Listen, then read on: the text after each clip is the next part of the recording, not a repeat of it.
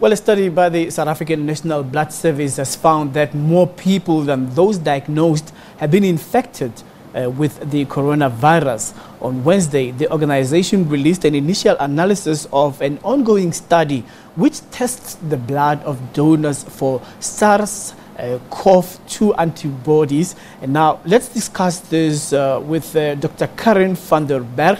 She joins us via Zoom. She's a consultant in translation research. Good afternoon to you. Thank you so much for joining us. Tell us about this study and how it was conducted. Good afternoon, and thank you for having us on your show. For us, really, the journey for this study started almost a year ago now. Really, in April, May, we already started planning to do this study. We obtained all the necessary ethics approval. We finally managed to get regulatory approval for one of the testing platforms that we used. And so then in the beginning of January, we initiated the study. We made sure that on the day that we collected samples, which started on the 7th of January, all the donors who presented to our clinics in the 4 provinces that we tested, we informed them about the study, made sure that they gave informed consent, and collected the samples from them. And we were then able to use the remaining sample from the samples that we would generally use to test their blood for.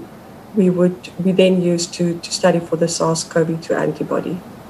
What was the problem? What did you really initially identify as the issue that needs to be researched? Because, I mean, at the time, South Africa was facing COVID-19. There was no vaccine and not yet, having any hope of how it will be kept. So as the numbers were going up, with your research, why did you see it very necessary to do it?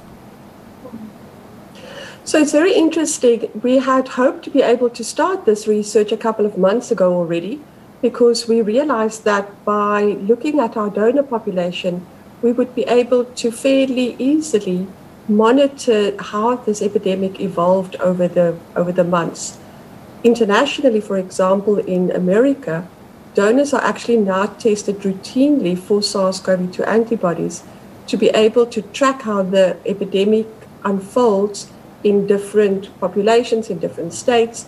And certainly our hope was and still is that we would be able to use the relatively easy process of testing the donors to be able to see how the epidemic unfolds, where the pressure points are. We do think that this would be really valuable information for the people who are making policy decisions, that it can help inform how they roll out the various programs related to managing the COVID epidemic.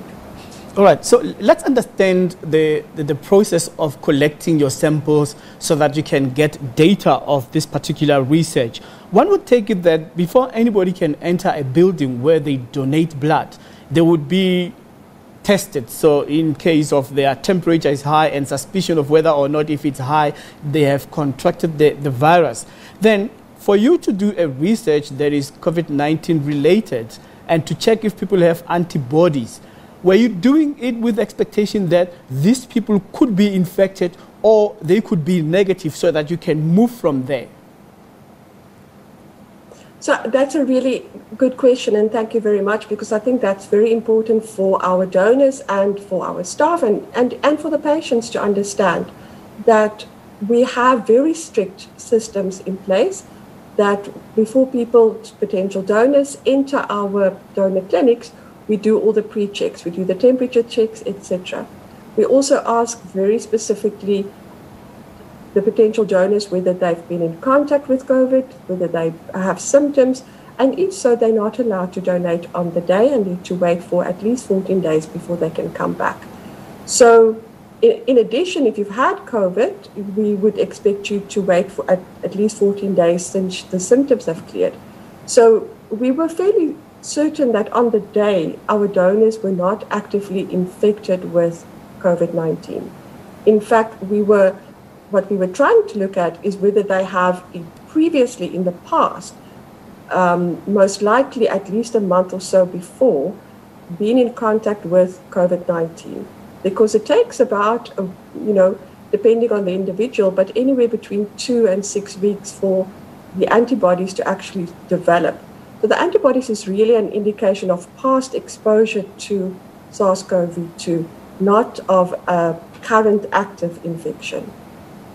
Right. So then, according to the racial dynamics of South Africa, as one would categorize black, white, Indian, and the colored community, did it really matter when you were doing your population sample that you were going to take the results according to the racial bias, or were you not considering the issue of race at all as a common denominator?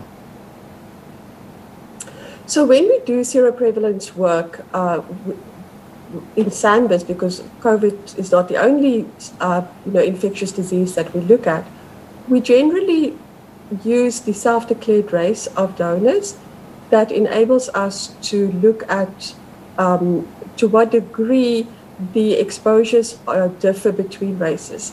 And in this instance, really, what we were trying to look at was to see whether there were differences between the different population groups as part of the routine work that we do at SANBS.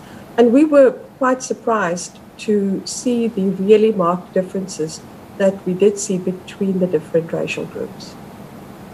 Did it really matter to get results based on racial dynamics of black, white, colored, Indian? And what specifically are you looking for in the DNA of those racial groups? So there's very clear work having been done internationally that there is no difference in the genetic ability of a person to contract COVID based on race. But what has been shown very clearly is that differential access to healthcare, different socioeconomic circumstances, and as I said, the ability to access, for example, a COVID test would influence the distribution of the evolvement of the virus through particular socioeconomic groups. So for us, we think that race is more a proxy of access to, for example, being tested, rather than something that inherently says that you are more likely to get the virus than somebody else. So it's not really a genetic thing, but more, I think, a socioeconomic situation. Right. So how is this study going to benefit the medical fraternity and the whole research process on the impact of the current vaccine rollout as it's at the initial stage? So that is the $6 billion question. I think the work that have been done by Discovery, the work that have been done by other researchers, I think helps to inform the work that we have done. And it helps us to be able to track what happens over time. So really the beauty of the research that we do is that we are able to access different or different groups of people within our South Africa that, for example, have been investigated elsewhere, in the Western Cape, for example. And so the value of this is that we can really, if we can just get our the different tests that we use approved, we could very easily repeat this study, for example, every 2 months or so, and that will really help inform the policymakers around what is happening, not only with the spread of the virus, but also potentially we would be able to differentiate between people who have had a natural exposure to the virus against those who have developed antibodies, for example, in response to being vaccinated. Lead consultant, translational research, well, of course, Dr. Karin van Den Berg, and of course, talking to us about a research, or rather a study that has been researched by the South African Black Donor Services. Thank you very much for your time. Thank you very much for having us.